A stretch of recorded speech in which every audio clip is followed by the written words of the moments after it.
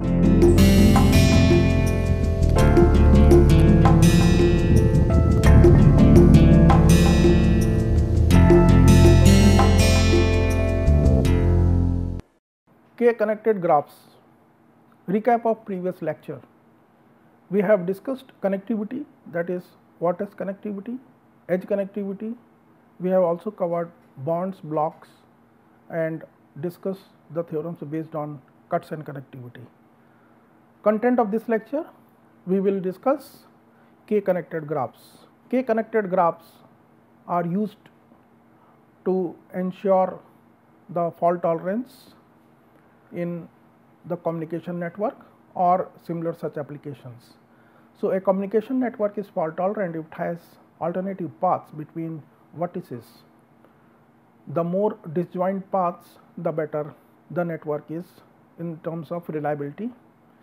So, but it requires the extra redundancy in terms of the vertices and the paths that we will see. In this lecture, we will prove that this alternative measure of connection is essentially the same as K connectedness. So, K connectedness will basically bring up the fault tolerance in the communication network graph or similar such applications. Now, when K becomes 1, that is one connected graphs we have already discussed.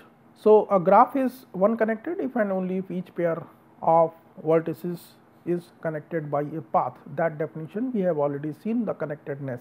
So, if the entire graph is connected between any two pair of vertices, if there is a path, then we can generalize this one connectedness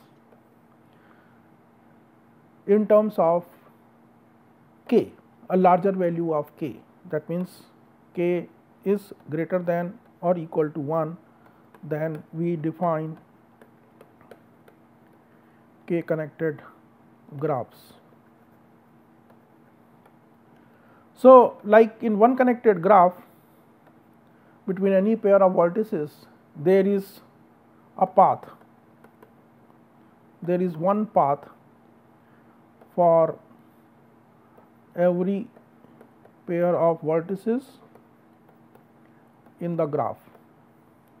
That we have seen for one connected graph. We can extend it to K connected graphs. Thus, we can see how we can ensure K different paths, that is vertex disjoint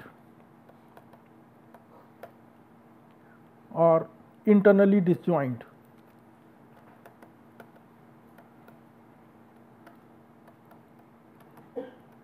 Hence, the discussion of K connected graphs for a larger value of K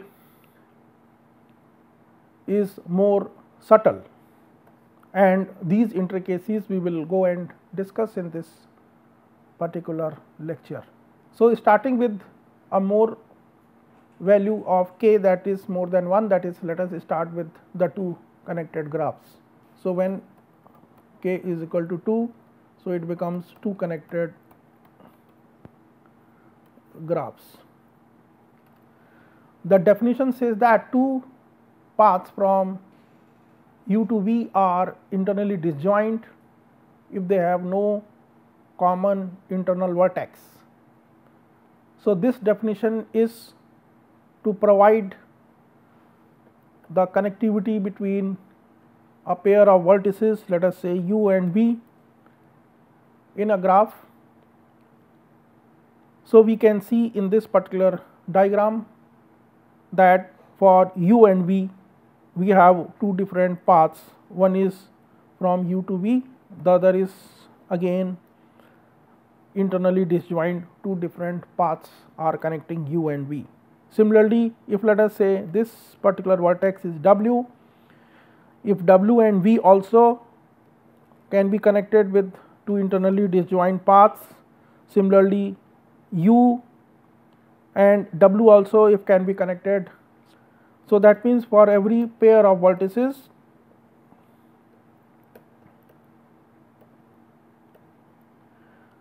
for every pair of vertices,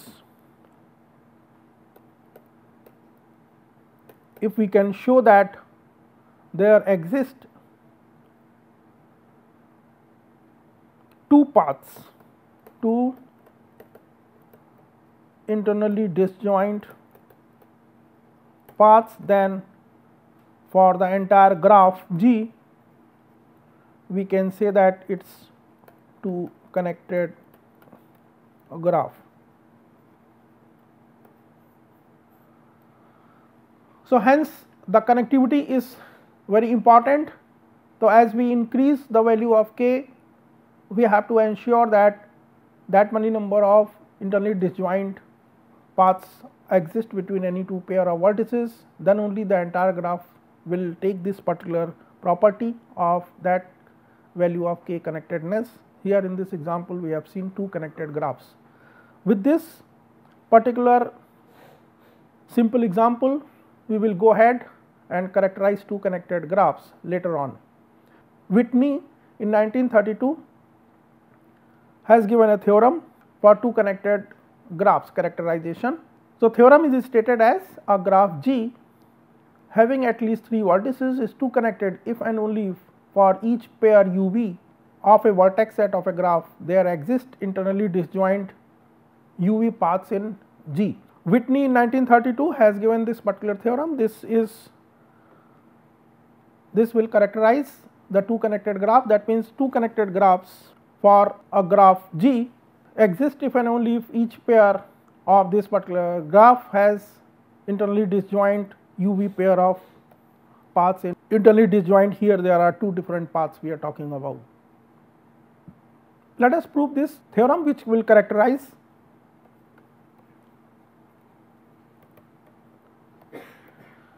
or will make an equivalent statement that two connected graph means that there exist internally disjoint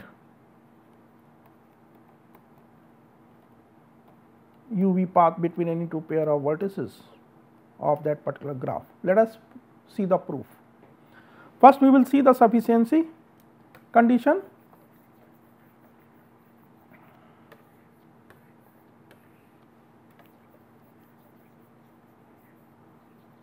So, in sufficiency condition, let us assume that there exist internally disjoint UV paths. Let us assume, or we are given this, that G has internally disjoint UV paths, this part. So, now we can see that if we delete one vertex, then we cannot separate U from V. That means U and V, they have internally disjoint paths. If one vertex is deleted or removed, there will be an alternative path between U and V. So, U and V will not be disconnected if we remove it. Since this condition is given for every pair UV, so deletion of one vertex cannot make any vertex unreachable from each other. Hence, we conclude that the graph is two connected, given that G has the internally disjoint UV path between every two pair of vertices. Now, we will see the necessary condition. So, necessary condition, we will say that we will assume that a graph G is two connected, and we have to prove that then in that graph there exists internally disjoint UV path for every pair of vertices.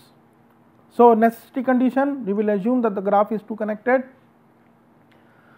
To prove that the graph has internally disjoint paths between any pair of vertices UV, between every pair of vertices UV, we will prove by induction on the distance between UV that G has internally disjoint UV paths. So, the base step assumes that the distance between U and V is 1. Now, we have also seen that, or we have already assumed that the graph has at least 3 vertices. So, if the distance between U and V is 1, there must exist another vertex and if we delete this particular edge from the graph, so the graph without uv will have another path. Hence, the kappa prime is greater than kappa is greater than 2. So, the uv path in G minus uv is internally disjoint in G from u to v formed by an edge in uv itself. So, this particular basic step is clear, because if we remove one particular edge, even then this pair of vertices is connected through a internally disjoint paths which exist in the original graph G. Now, we will see the induction step, that duv is greater than 1. Assume that duv is k, that means, and w be the vertex. So, u and v, they are basically separated by the distance k, and that is greater than 1. Let us assume that there is a vertex w which is just before v on the shortest uv path.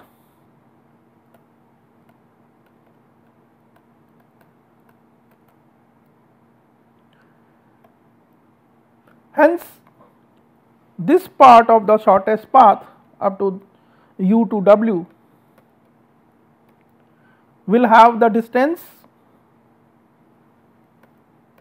k minus 1. Why? Because w is closer to v. So, the remaining path will be having the distance of k minus 1.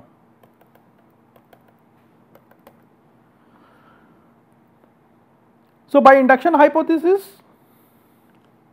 we can assume that this G has internally uw paths which are internally disjoint paths, internally disjoint uw paths. Let us call it as P u to w, and another path internally disjoint is, let us say, Q, which will connect u to w having that distance k minus 1. Now, if this particular vertex V is an element of, or having an element V in it, that means these path or this particular disjoint path will also include V, then we can find the desired path in the cycle P union Q. Suppose it is not there in this particular example we are shown, then since G is 2 connected that we have assumed, so G minus W is connected and contains a uv path R. If R avoids P or Q, then we are done, because this will be a one path W to V, and U to W we have disjoint paths, and another alternative path will be there R. If it is not using, if it avoids P or Q, then we are done. But R may share the internal vertices with both P and Q. Let Z be the last vertex of R before V belonging to P union Q, that means belonging to this particular cycle. So, by symmetry we may assume that Z is in P. So, we combine uz of P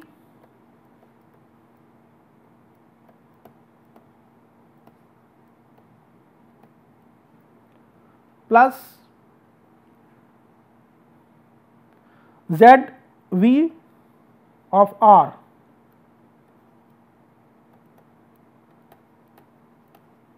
So, if we combine them, it will give the two internally disjoint paths. One is shown in this way, the other is via Q up to W and W to V. There are two internally disjoint paths. This is one path, this is another path, and no vertices is internally disjoint. Hence, we have shown that if the graph is two connected, then there is, we have shown that through the induction that for all values of 2, this will be internally disjoint paths exist in the graph. Expansion lemma: if G is k connected graph and G prime is obtained from G by adding a new vertex y with at least k neighbors in G, then G prime is k connected. So, let us see the proof quickly, we will not go in more detail. So, in this particular proof we will see that the separating set of G prime must be of size at least k. Why? Because it is k connected graph. So, if y will be in that separating set, then S minus y will separate G. So, the size of S will be k plus 1. If y is not in S and the neighbor of y is basically belongs to S, then S is at least k. Otherwise, y and ny neighbor of y minus S lie in the same single component of G prime S. Thus, again S must be separate G and the separating set size is at least k, hence it is k connected, hence G prime is also k connected. Now, we will see the theorem. So, this theorem will characterize two connected graphs. So, for a graph G with at least 3 vertices, the following conditions are equivalent and characterize two connected graphs. That is, the first condition says that G is connected and has no cut vertex. The second condition says that for all x y pair of vertices which are there in the vertex set of G, there are internally disjoint x y paths. For all x y pair of vertices which are there in the vertex set of G, there is a cycle which passes through x and y. And finally, the last statement which will characterize two connected graphs and equivalent to all the three is, if little delta of G is greater than 1, greater than or equal to 1, and every pair of edges in G lies on a common cycle, then it will also characterize two connected graphs. Let us see their equivalence. So, A is equivalent to B, that means if a graph is connected and has no cut vertex, if a graph is connected and has no cut vertex, this will be cut vertex. If it has no cut vertex, then there will be internally disjoint paths. Hence, from A we have proved the B, and from B, if there are internally disjoint paths, obviously there will not be any cut vertex, both are equivalent. Then B and C, they are equivalent. So, B says that for all x y there are internally disjoint x y paths, there are two paths, and C says that for all x y there is a cycle. So, that means if this particular internally disjoint paths are there through passing through x and y, they will be forming a cycle through x and y. Hence, B and C, they are equivalent, that we have already seen. So, for equivalence from D to C, let us assume that the condition little delta is greater than or equal to 1, which will imply that the vertices x and y are not isolated. We then apply the last part of D to the edges incident to x and y. If there is only one such edge, then we use it, and any edge incident to the third vertex.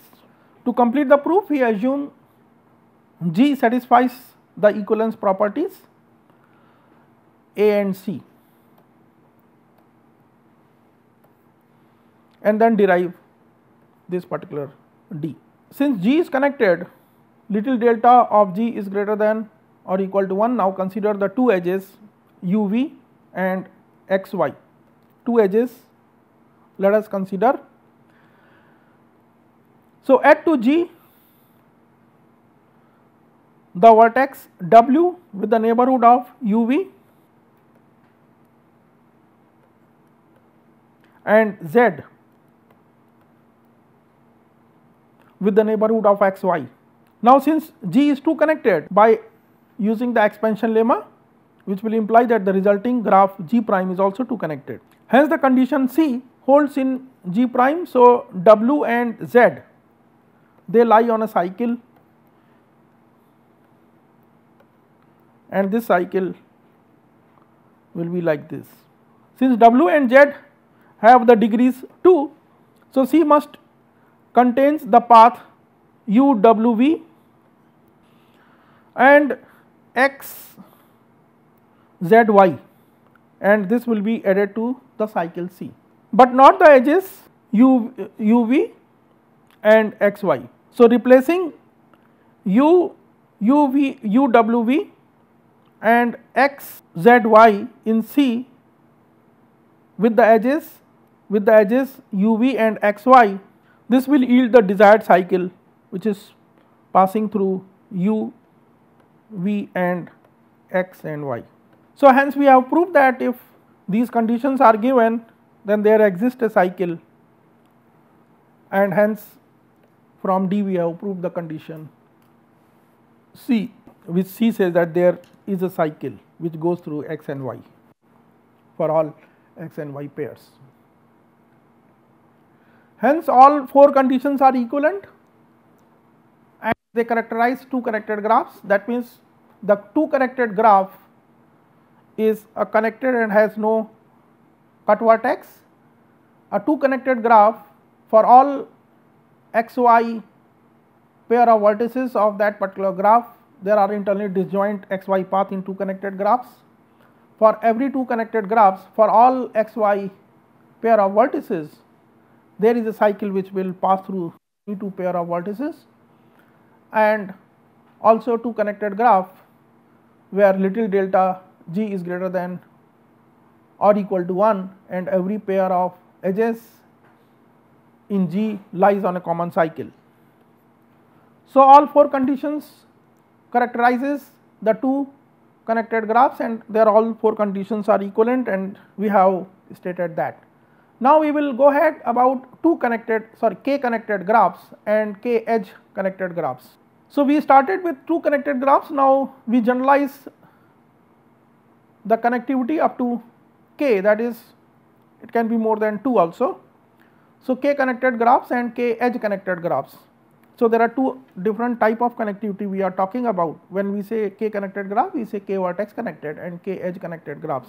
So let us see the few definitions. So given XY pair of vertices in the graph G, the set S, which is a subset of vertices minus XY, is an XY separator or a XY cut if G minus S or G without S has no XY path. Take this example.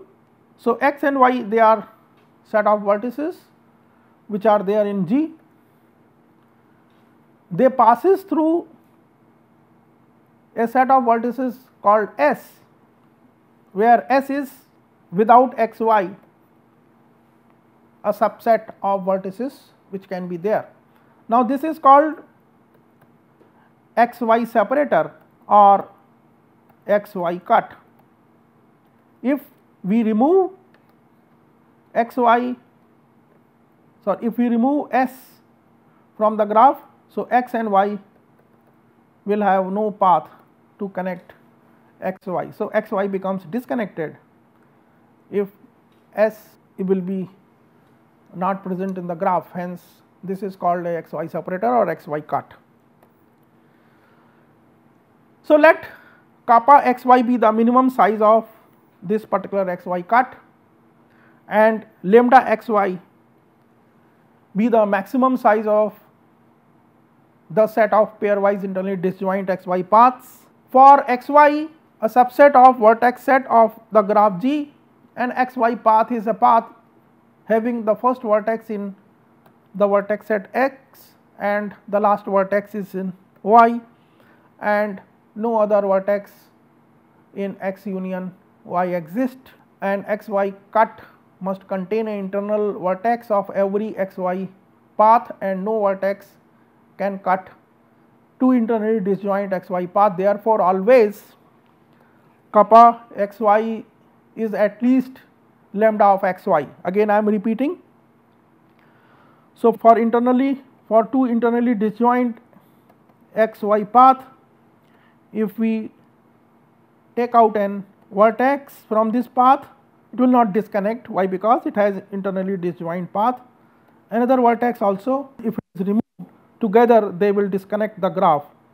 Hence, if let us say the graph has lambda different xy paths, then taking out vertex from each path will form the xy separator or xy cut. Hence, the minimum size of xy cut must be at least the maximum number of internally disjoint paths between x and y. Thus, the problem of finding smallest cut and the largest set of internally disjoint paths are the dual problems that we are going to encounter here in K-connected graphs.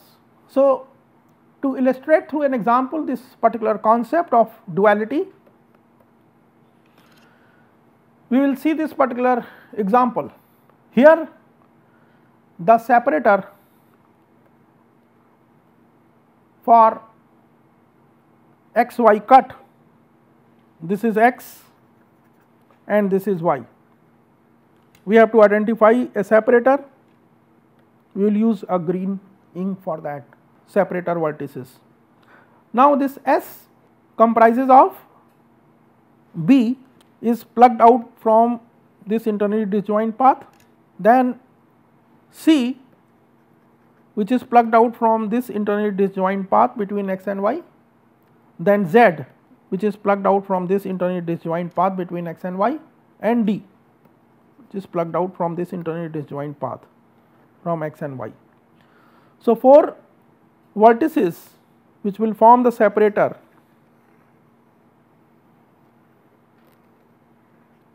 or xy cut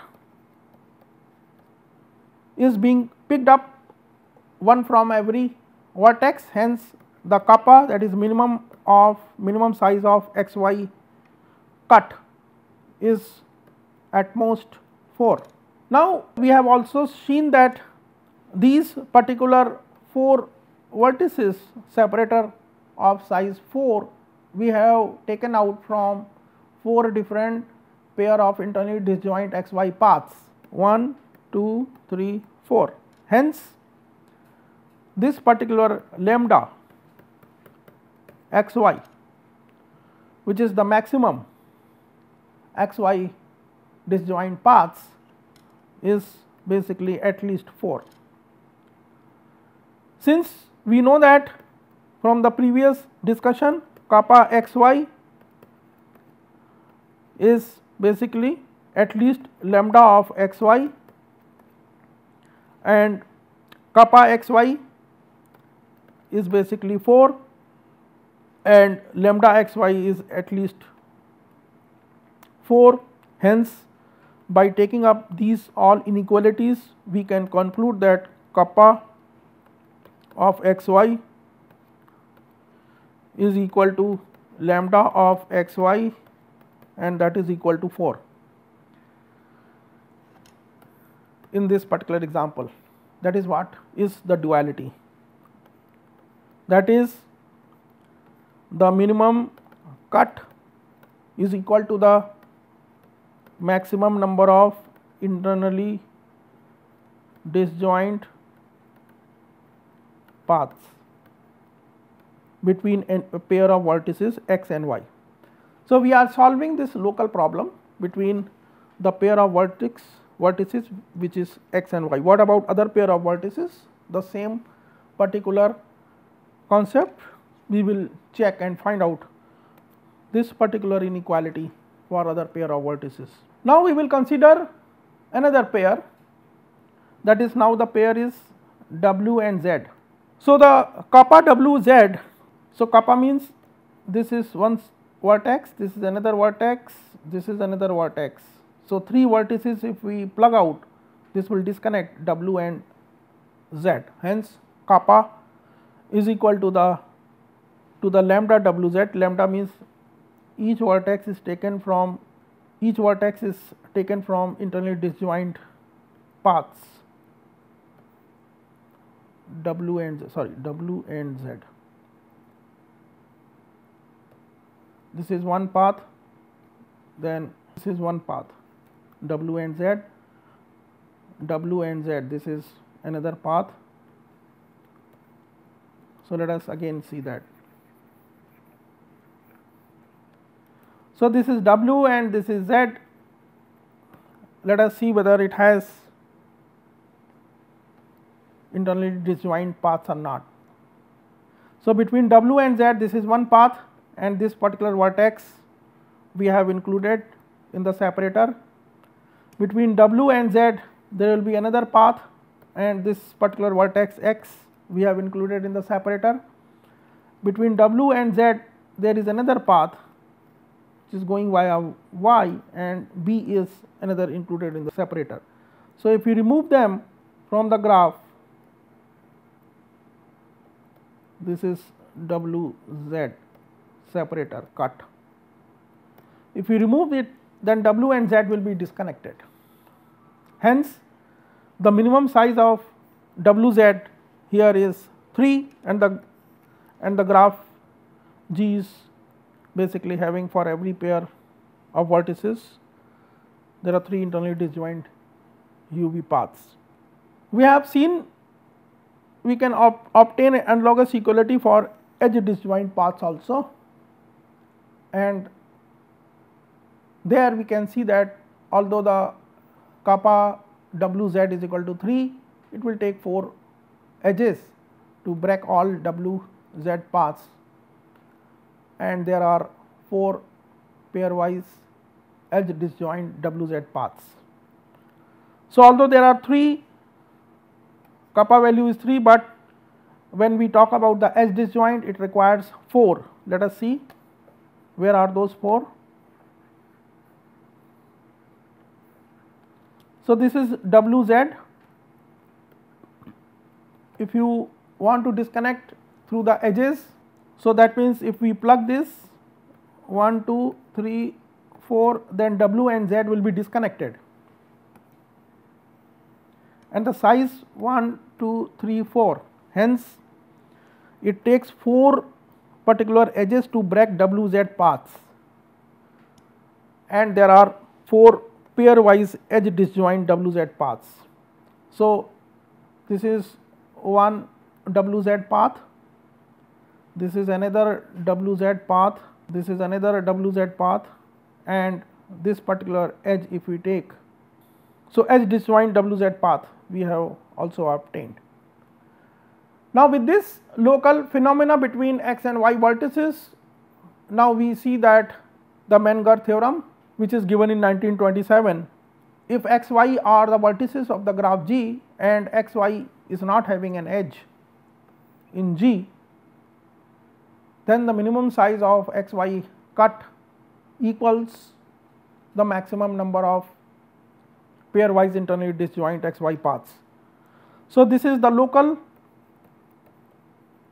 theorem, that is this particular Menger theorem is now being stated between a particular pair of x y vertices, but for the entire graph, for every pair of vertices, this has to be satisfied, then only this particular condition for Menger theorem in globally applicable for a graph, that we will see at the end. So, let us see the proof of this Menger theorem. For the proof, let us assume an x y cut, and this particular x y cut must contain the internal vertices from each path in the set of pairwise internally disjoint x y path that we have already seen. These vertices must be distinct. So, this inequality we have already also seen that kappa x y is at least lambda x y y, because each vertex is picked out from an internally disjoint path which is lambda x y, number of such paths are there. So, hence the minimum size of the cut is at least equal to the number of internally disjoint x y path, that is lambda value. Now, to prove the equality, so to prove the equality, that means we have to prove that lambda x y is also at least kappa x y. So, we have to basically show that there are lambda x y paths are there. So, to prove the equality, we use the induction on the number of nodes in the graph. Let us assume that the number of nodes is equal to 2, and also the condition of the theorem says that x and y should not have a direct edge. So, if there are only 2 nodes and there is no edge, what will happen then? The connectivity between x and y is 0 and there are no internally disjoint paths. Hence, the basic step is proved. Now, let us go to the induction step when the number of nodes is greater than 2. Now, here let us assume a value k, which is nothing but the size of x y cut in the graph G, and now we construct k different pairwise internally disjoint x y paths to show that lambda is at least kappa x y and kappa x y is equal to k. So, k different internally disjoint x y paths we have to construct, and hence to prove this particular theorem.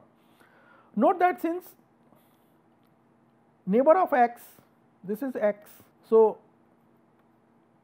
this is the neighborhood of x, and if this is y, so there exists a neighborhood of y.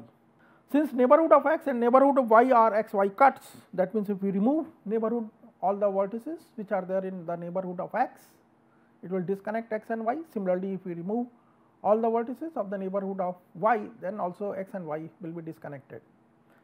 Also, no minimum cut, but we are looking for a minimum cut, that is kappa x y. No minimum cut properly contains n x, that is a neighbor of x and neighbor of y, that we know, means we have to form a minimum cut. So, case 1, we have to see when G has a minimum x y cut S other than the neighborhood n x, neighborhood of x or neighborhood of y. So, to obtain the k desired paths, we combine x s paths and s y path. So, S is, you know, that a separator or a x y cut. So, we combine x s path and s y paths obtained from the induction hypothesis, so that we can see. So, this is x, this is s, all the vertices, and now we form x s paths. Similarly, for y and s, these edges will form y s paths. This is x s paths shown by red lines. This is y s paths shown again here on the right side. So, by induction hypothesis, we have obtained these particular desired paths. Now, let V1 be the set of vertices on x, on x s paths. Let us say that this set of vertices will be the V1 and V2 be the vertices on s y paths.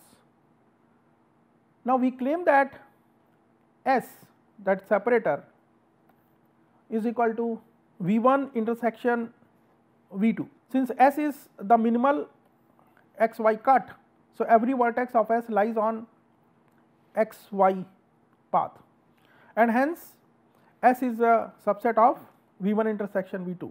Now, if V is an element of V1 intersection V2 minus S, then following the x v portion of some x s path and then v y portion of some s y path yield a x y path that avoids x y cut S. This is impossible. So, S is equal to V1 intersection V2. By the same argument, V1 omits ny, neighbor of y minus S, and V2 omits neighbor of x minus S. So, from H1, by adding to the graph which is induced by V1 a vertex y prime with the edges from S from H2, here this is H2. So, from H2 by adding the vertices to the induced subgraph of V2, a vertex x prime that we will see in the next slide with the edges to S. Every xy path in G which starts from with an x as path contained in H1. So, every x y prime cut in H1 is an xy cut in G. Therefore, kappa of x y prime is equal to k. Similarly, kappa of H2 is x prime and y, that is equal to the k.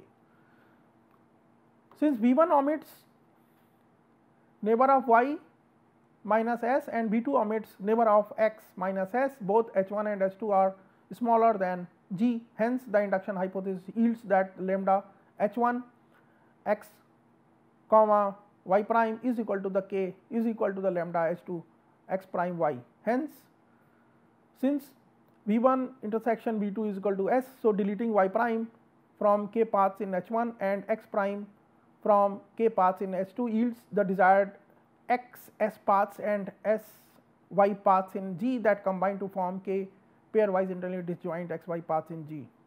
Now, case 2 is also very similar.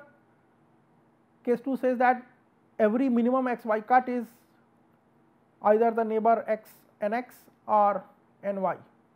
So, the same thing also is applicable in this particular case, hence we have constructed pairwise internally disjoint paths that is of size lambda, hence it proves the theorem. Now, we will see a definition. Why? Because this vertex version of Menger theorem we have seen, now we have to prove the edge version of the Menger theorem. For that we have to see this particular special kind of graph which is called a line graph. We are using the line graph for it. So, a line graph of a graph G is denoted by LG is the graph whose vertices are the edges of G. So, again let us see the definition. A line graph of G is written as LG, which is also a graph whose vertices are the edges of the original graph G, and the edges of line graph is EF when E is basically an edge UV in original graph and F is again an edge VW in the graph. That means these two edges are touching at V, then it will form an edge in the line graph. Let us take this particular example. Let us see that this is a graph. We want to construct a line graph of this particular graph according to this particular definition. So, line graph is a graph whose vertices are the edges of G. So, this particular edge is E. So, this becomes a vertex. This is F. So, let us see that this is an edge. So, it becomes a vertex called E. This is another edge in a graph. So, here it will become a vertex, and here this is a edge called H. So, this also will become a vertex, and G will also becomes a vertex of a graph. So, there are 4 vertices because 1, 2, 3, 4 different edges are there in the line graph, 4 different vertices will be there. Now, edges of this line graph EF, when an edge, 2 edges of the main graph they joins, they will form an edge EF in the main graph. So, EF, this edge and this edge will join at this end. So, it will form an edge EF. Similarly, F and H, they are joining in the vertex. So, FH will be an edge. Similarly, GH will be an edge. Then EG will be an edge. Also, F and G, they are touching. So, F and G also will be edge. So, this will be a line graph of the graph G. So, line graph of a graph is a graph where is the vertices of a line graph are the edges of the original graph, and the edges of the line graph is when the edges of the original graph are meeting, then it will form an edge in a line graph. So, if a graph is given, we can construct a line graph of a graph. Now, let us see the theorem.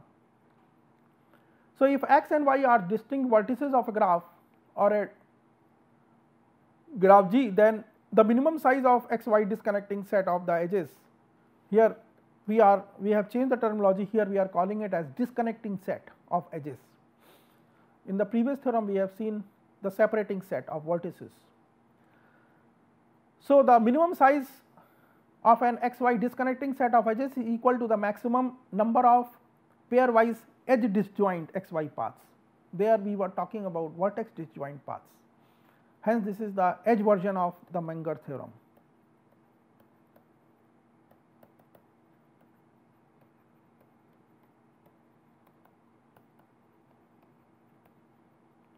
This is a local.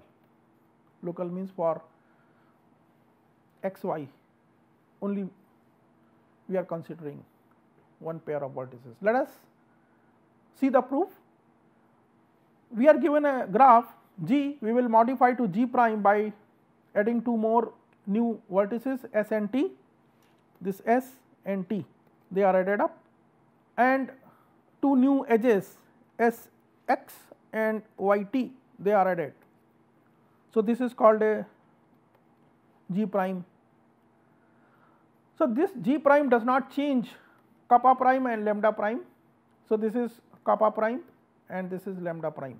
So, this is not going to change in the original graph, and we can think of each path as starting from this particular edge S x and ending with this particular edge y t. So, a set of edges disconnects y from x in G if and only if the corresponding vertices in L G prime, we have to obtain a line graph of G prime. So, if the set of edges which disconnects y from x in G, this corresponds to, or this is equivalent to saying that the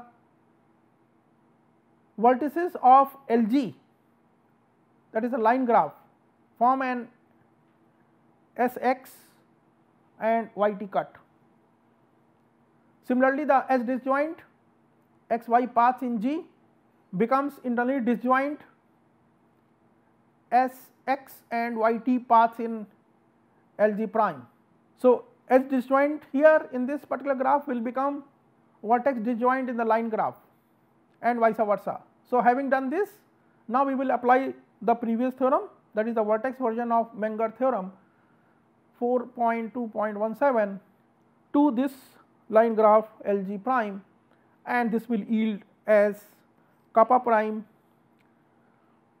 So, this particular on the line graph, if we apply this particular kappa prime, kappa L G prime, S x and y t minimum cut is equal to lambda of L G prime S x and y t. This is the internally disjoint pairs between S x and y t, and we know that this particular kappa of L G prime, this is equal to the kappa prime of the graph G. So, kappa prime that is equal to kappa prime x y. Similarly, lambda L G prime is equal to the lambda prime in the graph G. So, the line graph will convert it to the